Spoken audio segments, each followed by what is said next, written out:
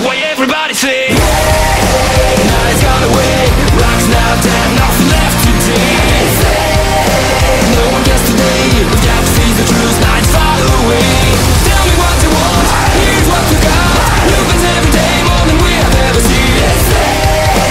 Rocks now dead, don't ask why.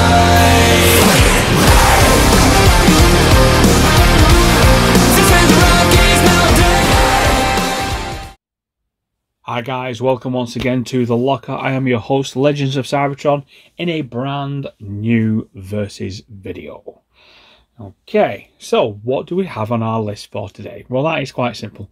We got Magic Square and we got Iron Factory. And we got the character we all know and love, Huffer, who likes to, blow a gasket or two. Anyway, pretty much this video is just a comparison to show you what you get in each figure, not an actual transformation. That's for the actual reviews, and just basically to show you the boxes, what you get in the box, etc. It's going to be pretty much a quick video. No, not even comparisons to any other figure that I've got, just these two. Now obviously both of these are extremely awesome. Magic Square and Iron Factory are basically have their own how can I say, bits that I love. Okay, well, first off, we got a G1 toon accurate type of Huffer here, as you can see, and then we got like an IDW Iron Factory, proper Iron Factory version Huffer here. One has grey paint with a bit of silver on the old bumper and the grille and the windshield wipers. Then the rest of it is grey with the dark blue, light blue, orange plastic, pretty much it, on the black blaster obviously.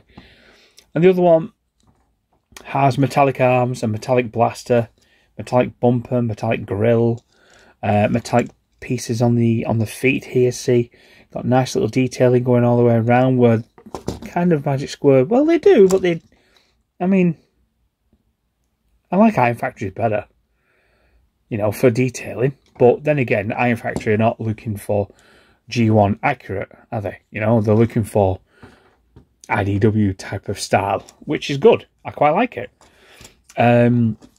Obviously, each bit is just that slightly bit different. These canopies do open up so you can move the head round and, whatever. Put that down there. And Huffer will fall.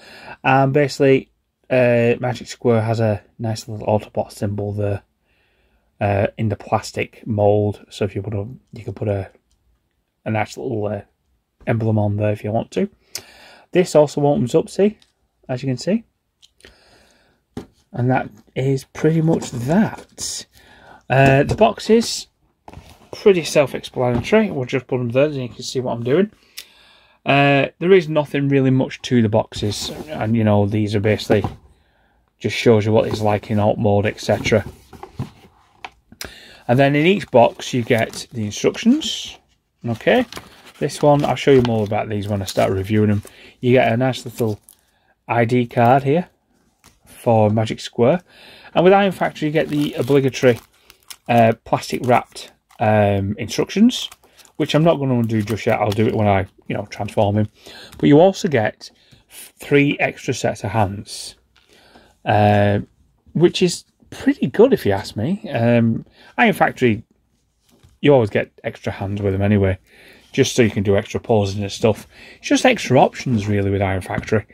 But this by Magic Square is obviously the old version. They have brought him out again, and I think he's got metallic silver arms and legs, I think it is.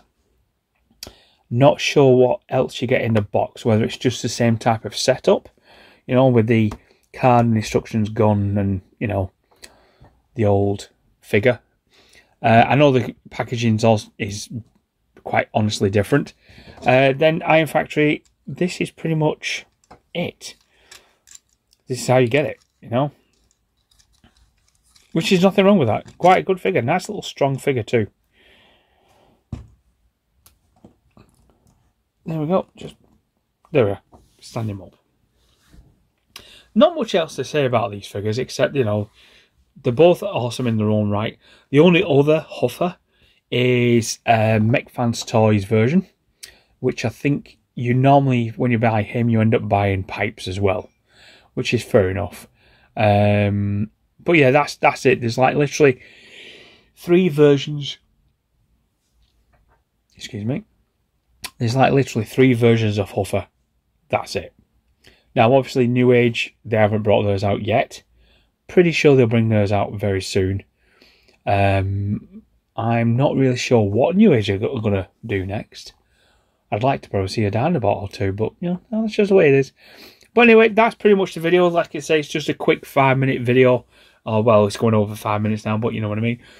Just a versus, just what you get in the packet, what they look like together, etc. And that's pretty much it. If you like the content here on Legends of Cybertron Reviews, or The LOCR for short, please like, subscribe, tell your friends about me, share the video as much as you want, and share the channel.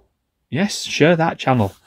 You can also find me over on Instagram as Legends of Cybertron or Legend Scale Collector, which I also do have a website called legendscalecollector.com, where you can find a nice little Legend Scale Almanac. And that details 35 current companies. Well, I'm saying current. Some of them are discontinued, like, you know, Paper Toys, Mech Planet, etc. But there's 35 companies there. All full list. You should see the state of New Age. It's like literally 4 pages long, but that's an ongoing, shall we say? Yeah. So, and that's free to download. You can edit it any way you want. Yeah, pretty much it. So, oh, and you can also subscribe to the LOCR channel on my website, which is pretty much like Patreon. Whatever I upload onto the website within a week will be on YouTube, unless it's a special, in which case then it'll be 2 weeks and then it'll be on YouTube. Okay, so thanks very much for watching. Hope you see you guys again soon. Bye for now.